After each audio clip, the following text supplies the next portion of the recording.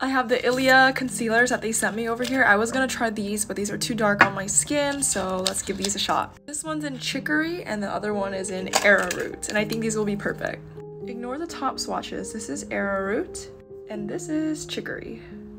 Yeah, this is more like my skin tone. Let's try arrowroot on my skin. Oh, this is so pretty already. I'm breaking out a little, so this is the perfect time to try and test it out. And I'm also gonna go eat lunch, so let's hope that I don't look like it doesn't look bad because I'm about to go out. I am noticing a slight scent to these, but I feel like the clean makeup products, they all have this smell. So let's see how it covers.